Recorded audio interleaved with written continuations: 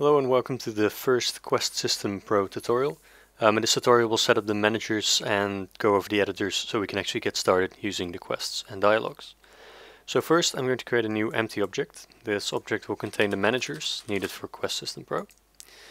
So first off we have the Quest Manager, so if we just search for Quest Manager it'll show up. And the Quest Manager has a set of databases it uses to store a lot of information. So we can actually create these manually and link them as well, but we can actually just click these Generate and Link Databases button, which will do all the work for us. So if we go to if we click the button, we get the Choose folder. This is where we actually want to save the databases. Don't save it inside the Quest System Pro folder, because if there's an update you might lose your files. So always save all of your own assets outside of the Quest System Pro folder. Something like that, and then select the folder. This will generate all the databases and link them up here. Now first we have the language database. This consists of a lot of messages that you can show to the player when, for example, a quest cannot be completed or out of range, etc. Then there's the quest database. This will contain all of the quests and achievements.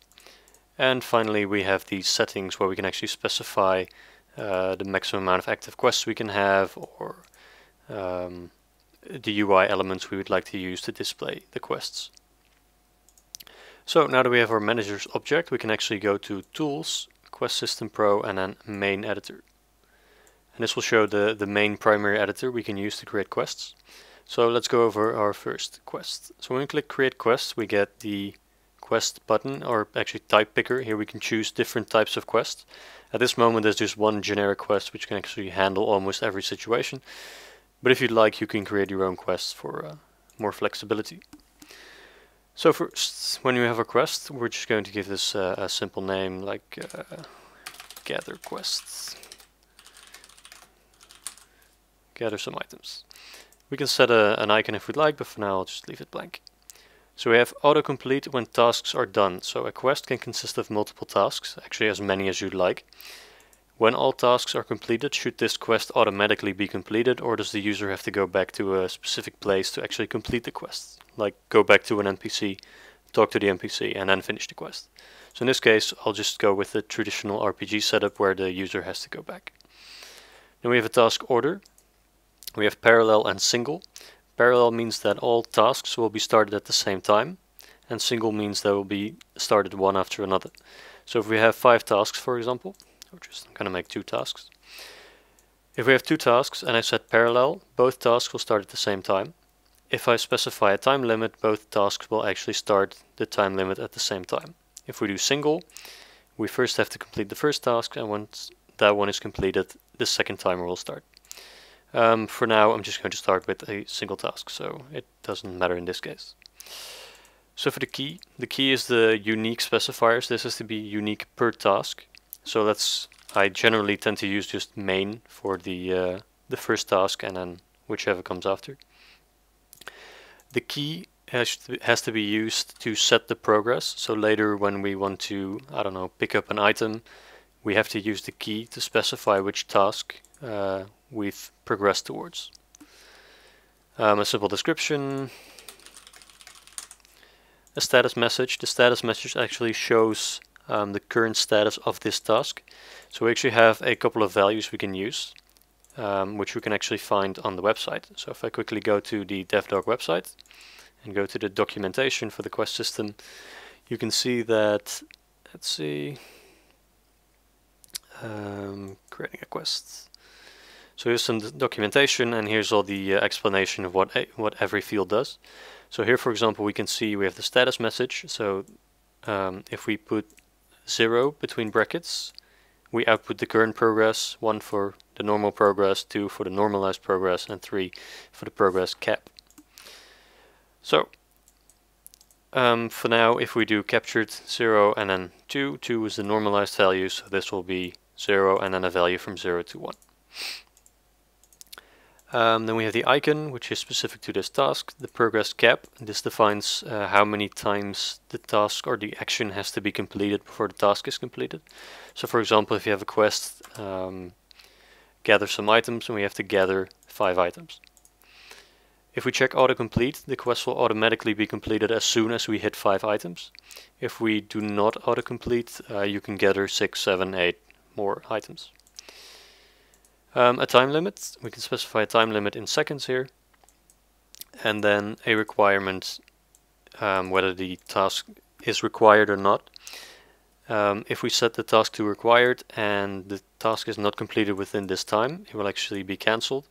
If we set it to optional, the task can actually be, the quest will actually continue and not be cancelled if we fail this task.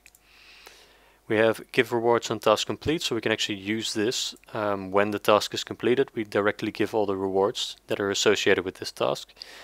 If we do not do this, the task rewards will be given once the entire quest is completed.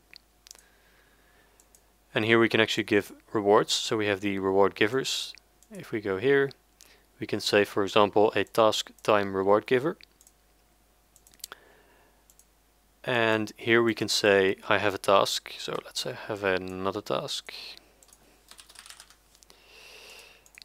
And we can specify here main 2, and we add 10 seconds. So if these are parallel, we complete the first task, the second task will actually get 10 extra seconds to be completed. In that case, we do actually have to check give rewards on task complete, so as soon as we finish the first task, the second one will get this as a reward. Then there's overachievements, and with overachievements we can specify how much a user can overachieve to get a bigger reward. So for example, if we have collect 5 items, or gather 5 items, we can specify an overachievement. So with 1.5 means if the user does 150% of the effort, so if the user were to gather 7.5 items or more, we can give him extra rewards. And here we can give the same reward handlers as the rest. And we also have on activation reward givers, so you can actually use this to give the player a reward as soon as he starts the quest, which would be useful if you want to give him a specific quest item or a buff or something like that. Then there's reward givers. These are the rewards for the entire quest, so that's when all tasks are completed and the entire task or the entire quest is completed, you will get these rewards. When you finish the quest, you will get the quest rewards, but you also get all of the task rewards. Then there's the maximum repeat time, so if you set it to 1, the quest can only be done once. If you set it to 5, the quest can be repeated 5 times. Requires finished quests, so here you can specify if another quest has to be completed before the user is allowed to start this one. There's conditions. You can actually specify your own conditions, so maybe you want to specify if the player has the right level to start this quest. You can add a condition here. Because Quest System Pro is kind of set up in an abstract way, you can add your own conditions here and tailor it to your own game. I'll do some tutorials on this in the next tutorials. And finally there's a time handler, and the time handler specifies how the quest should handle timeouts. So if a task like this one with the time limit is not completed within the 300 seconds, the time handler can specify how the quest should handle. So for example, fail the quest when a task is out of time. And finally there are achievements, and achievements are pretty much the same as a quest. The only difference is that an achievement automatically activates as soon as you set the progress on it. So a quest has to be activated manually, and an achievement on the other hand automatically begins counting as soon as you do something. And that's it for the editors. In the next video tutorial I'll go over setting up a quest owner, so we can actually create an NPC that has some quests, so we can actually start questing.